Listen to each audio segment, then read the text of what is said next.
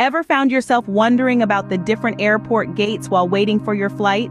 Well, you're not alone. Airport gates play a pivotal role in the boarding process, acting as the gateways to our airborne adventures. But did you know there are two main types of airport gates? That's right, we've got aerobridges and remote bays, each with its own unique characteristics and uses. Now, if you're scratching your head wondering what on earth an aerobridge or a remote bay is, fret not. These terms might sound like aviation jargon, but they're actually quite straightforward once you get to know them. And let's face it, we've all experienced that moment of confusion when the announcement comes on, directing us to one gate or the other. So buckle up, folks. Stay tuned as we unravel the mystery behind these airport gates, turning you from a perplexed passenger into an informed traveler. Let's get started, shall we? First off, what is an aerobridge gate? Let's unravel this aviation mystery. An aerobridge gate, also known as a jet bridge, jetway, or sky bridge, is essentially a movable connector. It serves as a direct link between the airport terminal and the airplane, bridging the gap for passengers to board and disembark with ease. Imagine a tunnel-like structure on wheels, extending and retracting, like an accordion's bellows. It's designed to reach various types of aircraft, adjusting in height and length to fit snugly against the plane's door. The aerobridge is what you're walking through when you step directly from the airport terminal onto your flight. One might wonder, why all the fuss about a movable connector? Well, the aerobridge is more than just a convenience. It's a marvel of modern engineering. It's equipped with climate control systems, ensuring a comfortable temperature whether it's a scorching summer day or a chilly winter evening. The aerobridge also offers protection against the elements. No need to worry about getting soaked in a sudden downpour or squinting against a blinding snowstorm. It's your personal shield against the unpredictabilities of weather, making your boarding experience as smooth as possible. Efficiency is another key advantage of the aerobridge. It minimizes the time taken to board and disembark passengers, making it an indispensable tool in busy airports. The quicker the turnover, the better it is for airlines, airports, and, of course, the passengers eager to start their journey or return home. There are also different designs of aerobridge gates. The most common is the single aerobridge design, which connects to the door near the front of the aircraft. However, some larger planes may use a double aerobridge design, connecting to two doors simultaneously, thus speeding up the boarding process. Aerobridge gates surely have their perks, don't they? From providing comfort and protection to enhancing efficiency, aerobridge gates play a crucial role in making your air travel experience as seamless as possible. But what makes aerobridge gates so special, you ask? Well, the answer lies in their unique design and functionality. First off, aerobridge gates offer unprecedented convenience. Picture this. You're at the airport, your boarding pass is scanned, and you walk straight from the terminal to your plane without setting foot outside. That's the Aerobridge Advantage. No buses, no stairs, and definitely no long walks across the tarmac. It's just you, the gate, and a direct path to your seat on the plane. Now, let's talk weather. Whether it's a downpour, a snowstorm, or a heat wave, an aerobridge ensures you're protected from the elements. You don't have to worry about getting soaked in the rain or freezing in the snow. And in the summer, you'll be thankful for the air conditioning. Efficiency is another key advantage of aerobridge gates. They streamline the boarding process, allowing passengers to board directly from the terminal to the plane. This means less time spent waiting and more time spent preparing for your journey or catching up on your favorite book. But here's the kicker. Aerobridge gates can be tailored to meet the needs of different aircraft. There are single bridges which connect directly to the aircraft door, perfect for smaller planes.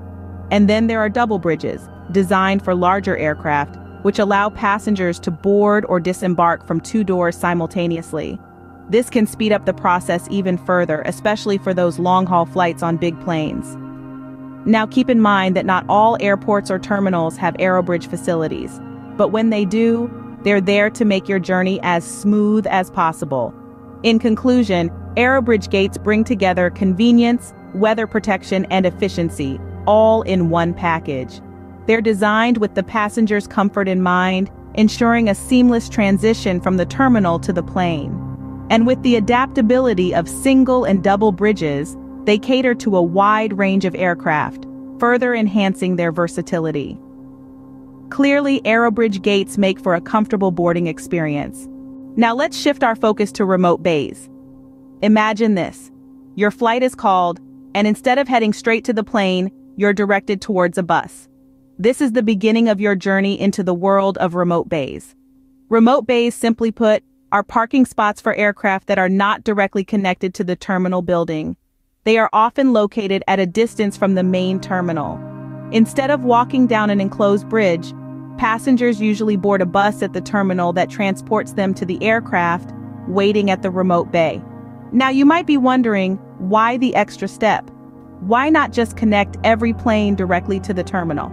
Well, there are several reasons for this. First, not all airports have the capacity to provide direct terminal connections for all their flights. This could be due to limited space or the sheer volume of flights coming in and out each day. Second, remote bays are often used when an aircraft is too large to be accommodated at the terminal. Yes, those super jumbo jets need their space too. Third, remote bays can also be used when there's a need to manage traffic within the airport. It's all about keeping things flowing smoothly, whether in the air or on the ground, but it's not all logistics and practicality. There's a certain charm to the remote bay experience. It offers passengers a unique perspective, a closer look at the aircraft, and a sense of adventure as they step out onto the tarmac and climb up the mobile stairs. It's like a behind-the-scenes tour of the airport. Of course, there are challenges too. Remote bays can mean longer boarding times and exposure to weather conditions. But rest assured, airports and airlines always prioritize passenger safety and comfort. So the next time you find yourself boarding a bus after your flight is called, don't be surprised. You're just about to embark on the remote bay journey. Remote bays, although different, serve their unique purpose. But what does boarding through a remote bay entail, you may ask? Well, unlike the direct connection offered by Aerobridge gates, remote bays are typically situated away from the main terminal building. This means passengers are often transported to the aircraft via airport buses. It's a little bit like a mini adventure before your actual journey. Once the bus reaches the aircraft, passengers may disembark using mobile stairs. It's a bit more hands-on, but who can resist the opportunity to snap a photo with a huge aircraft as your backdrop? Now, why might an airport use remote bays? The reasons can vary. It might be due to the size of the aircraft or to reduce congestion in the terminal. Also, smaller airports might use remote bays as a more cost-effective solution compared to building Aerobridge gates. Remote bays certainly add a different flavor to the boarding process. It's a unique experience that offers travelers a closer look at the operations of an airport. Now that we know about both, how do they stack against each other? Let's dive right in. Starting with the Aerobridge, it's all about convenience. These gates connect directly to the terminal, shielding travelers from the elements and offering a seamless boarding experience. On the other hand, remote bays, while requiring a short bus ride, can offer a unique view of the airport's operations. From an efficiency standpoint, Aerobridge gates have the upper hand, enabling faster boarding and deboarding.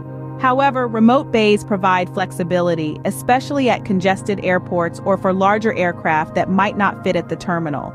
In terms of comfort, Aerobridge gates take the lead again, thanks to the shelter they provide from the weather. But let's not forget the thrill of boarding via a remote bay, especially for aviation enthusiasts who relish the up-close interaction with the aircraft. As you can see, both have their own advantages and uses. Each gate type fits into the intricate puzzle that is the world of air travel, enhancing our journey in its own unique way. So, next time you're at an airport, you'll know what to expect. You might wonder, will my gate have an Aerobridge, or will it be a remote bay? You now know that this could depend on several factors such as the size of your aircraft or terminal congestion. You've learned that Aerobridges offer the comfort of a direct walkway from the terminal to the plane, shielding you from the elements and providing a quick and efficient boarding process. On the other hand, remote bays, although they may involve a short bus ride and potential exposure to weather, are essential in managing airport traffic and accommodating larger aircraft. Both have their roles in the intricate choreography of airport operations. Remember, the goal is the same, to get you safely on your way to your destination.